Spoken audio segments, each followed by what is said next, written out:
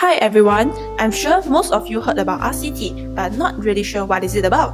In this video, we will enlighten you all you need to know about RCT. So let's begin!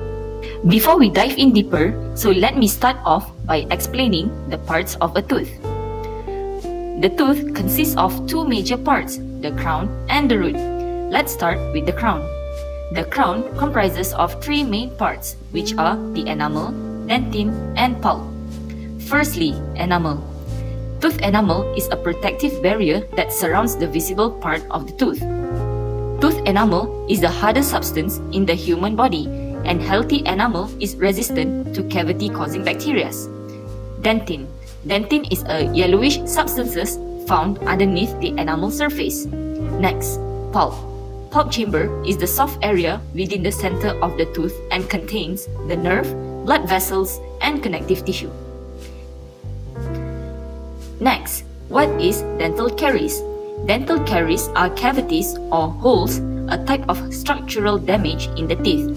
Cavities are formed due to tooth decay occurs as a result of bacterial infections. So, what are the stages of tooth decay? There are 5 stages of tooth decay. Stage 1, white or brown spots. Stage 2, enamel decay. Stage 3, dentin decay. Stage 4, pulp damage. Stage 5, abscess formation. This picture shows the clinical extension of caries. So what are the treatment for each stage? Stage 1. It's possible to reverse the demineralization process and prevent lesions from advancing through fluoride treatment. Stage 2. Cavities must be treated by a dentist, most commonly with a dental filling. Stage 3 may be too severe for a traditional dental filling and instead require alternative treatments such as onlays or dental crowns. Stage 4. It must be treated with root canal therapy, followed by some form of dental restoration such as a dental crown. Stage 5 may be treated with root canal therapy or tooth extraction. Let us now see about root canal treatment. Why RCT is done? It is done to relieve dental pain by removing the source of infection and save your tooth. In most cases, RCT is done in 1 or 2 visits.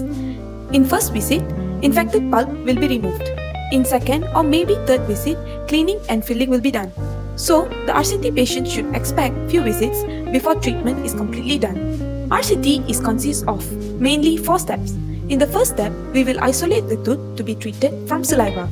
In the second step, we will create excess and remove infected pulp. Third step, cleaning and shaping root canal will be done. Fourth step, the root canal is then sealed with a material called katapacha. As the final step, temporary filling will be placed, which then will be replaced by permanent restoration or crown. Let us now see the advantages of root canal treatment. First advantage is it is efficient and cost-effective compared to extraction or implant. It also gives prolonged life and maintain originality of the tooth. RCT enables effective chewing. It also protects our tooth from infection. It relieves toothache, and finally, it also can save diseased tooth from extraction. I'm sure some of you are wondering if RCT is painful. Normally, before RCT, local anesthesia is given, so the actual procedure is not painful. But needing a root canal, however, can cause some discomfort. So for a few days after the treatment, expect some pain and sensitivity.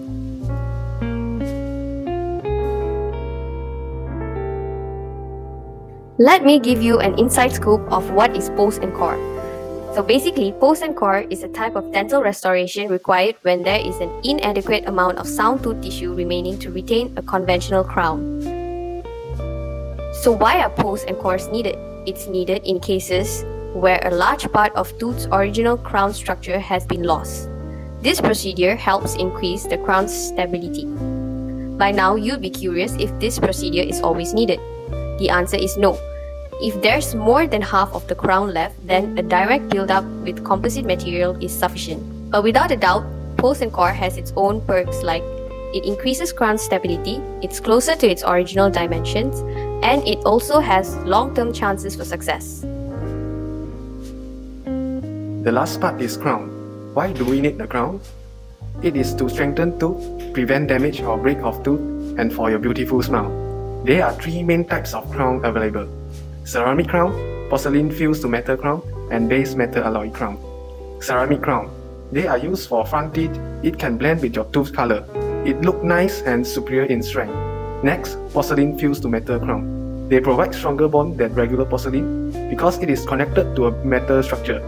The only problem with this crown is a black area at the gum line can be seen as light reflected by the metal. Lastly, base metal alloys. They are made up of non-noble metal that are resistant to corrosion. It requires least amount of healthy tooth to be removed to fit the crown. The color of this crown doesn't match the natural tooth color, so it is mainly used in back teeth.